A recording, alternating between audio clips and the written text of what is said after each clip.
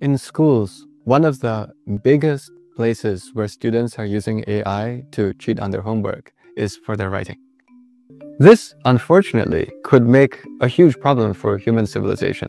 Because you just have to think, what is that AI anyway? It's a large language model.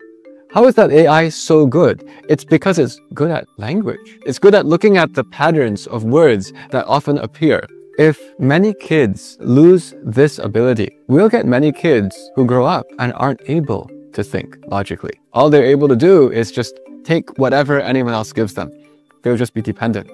If you're already grown up and you already have that skill and you're using the AI to achieve that task because that's for your job, great, okay, you're using it to do a job. But if you're in school, why are you doing that writing? It's not because the writing you make is going to make money directly. No, that writing is actually part of your own learning. Using AI to do your writing homework in school is like saying, I'm not going to run a mile for exercise. I'm going to drive my car 1 mile for exercise. How much exercise you get? You get none. You're going to grow up and you're not going to be able to be as physically fit.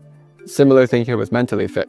And just this observation that the power of the large language model is the language. That's why we need to really make sure that all of our kids, and if you're watching this and you're students, this is why you need to be really good with language. For the next generation, all of these skills like reading and writing, communication, logic, these are all going to be very important because these are how you develop a good way to think.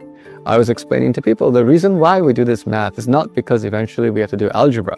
But the reason is because eventually, this just makes you smarter. So you're able to go and think through situations you haven't seen before and figure them out.